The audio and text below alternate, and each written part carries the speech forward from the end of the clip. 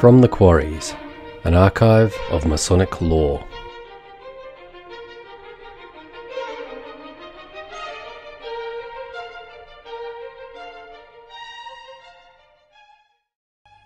Welcome to this edition of From the Quarries. Something a bit different today. I have in my hand a small pamphlet called The Young Mason's Catechism by Saunders Denevan, which was published in Dundee in 1929. Some of these words may seem vaguely familiar, so here we go. The Young Mason's Catechism. Brother Mason, as you have now been duly initiated into the secrets and mysteries of the first or entered apprentice degree, you are entitled to be passed to the second or fellowcraft degree at any time after 14 clear days, but it is necessary before you be further advanced in Freemasonry, you should be more fully instructed as an entered apprentice. To whom shall I apply for such instruction? To any true and trusted brother who is well skilled in the use and meaning of the working tools of instruction. As I am unfamiliar with any who are so qualified, will you help me to a selection? I will right gladly, but I must first premise for your earnest and careful consideration that every youthful brother who seeks instruction is bound at every meeting with his instructor to present to him the working tools of an uninstructed entered apprentice. What are these working tools? A bottle of beer and a bap. Why are they so called?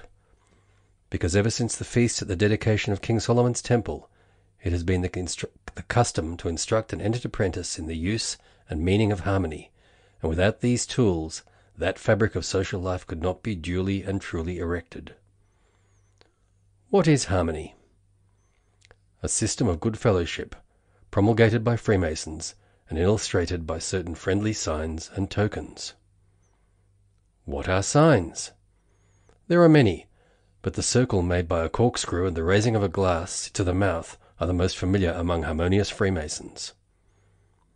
What are tokens?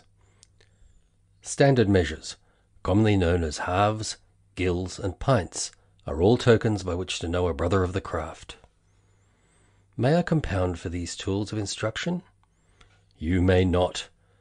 But since the day when a brilliant young fellowcraft, anxious to prove his skill as a marksman, hit Hiram a biff with his bap as he was accidentally passing the mouth of a tavern, it has been the usual practice to omit the bread, but the bottle of beer you must not omit under any pretence whatever.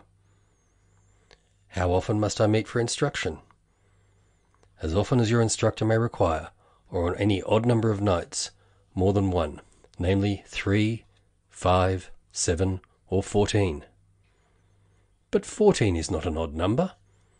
It is so called in Masonry when baps and beer are under consideration, being, as you will instantly perceive, 7 once repeated.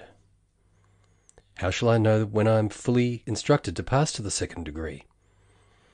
As soon as the working tools produce an impediment in the speech of your instructor, who, anxious to tell you that he has had plenty, will say, shibboleth. In view of the necessity for secrecy at all times which has been emphasized in the course of the ceremony, I presume that my instructor and I shall be alone when this instruction is given. Not necessarily. You may invite me. It only means a third bottle of beer. Are you willing to accept the invitation? I am, since 3 is one of the perfect numbers in Masonry, and also since the first 3 Grand Masters used frequently to meet to discuss a bottle of beer and a bap when the sun was at meridian.